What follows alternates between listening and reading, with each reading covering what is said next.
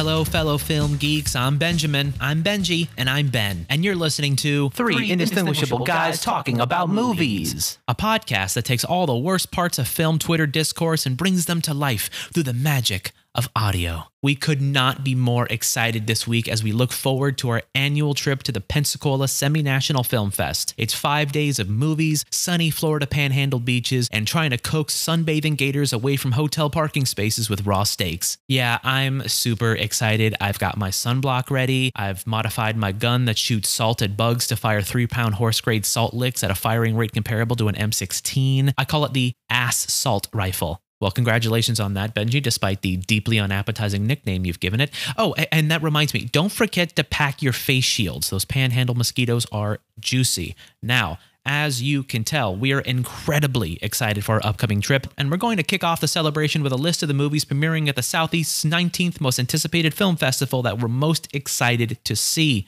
Who wants to go first? I will. The film I'm most excited to see is Too Much from director Jenny Chavez. It's been getting a lot of buzz recently since it seems to elegantly tackle such hot-button topics like the opioid crisis, trans rights, gerrymandering, the ethics of spacefaring civilizations making contact with species that have not yet developed warp drive, what dogs are thinking, disproportionate minority incarceration rates, all the while bravely forcing audiences to confront some harsh truths about ourselves by asking one of the most pivotal questions of our time.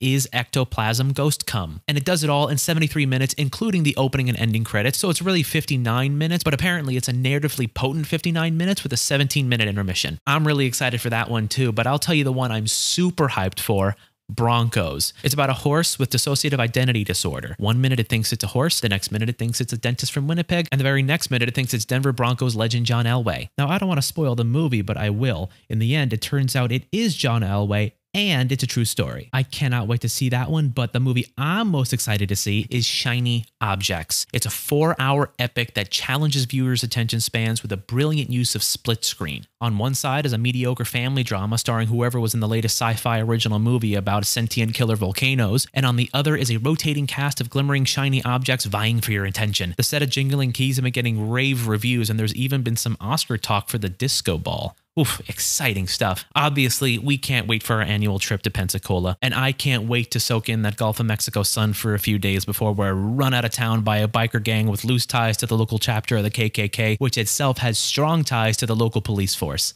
If you want to support this podcast and all the other fine pods on the Inaudible Podcast Network, then please, if you could spare some dollars, support us on Patreon, which you can find at patreon.com/inaudiblepod. Then follow the network on Twitter at inaudiblecast. Jesus, what the hell was that? Sorry guys, there was a fly in the room. The good news is the assault rifle works like a charm, but for some reason the neighbors looking at me through the holes in the wall aren't as proud of me as I am. Hey, I killed a fly. You should be thanking me. Ah, shit. See, folks, Benji's forthcoming lawsuit is all the more reason to contribute to the Patreon. So, do that, then please join us again next week when we're going to do something a little bit different. We're going to talk about movies. See you then, folks. Bye.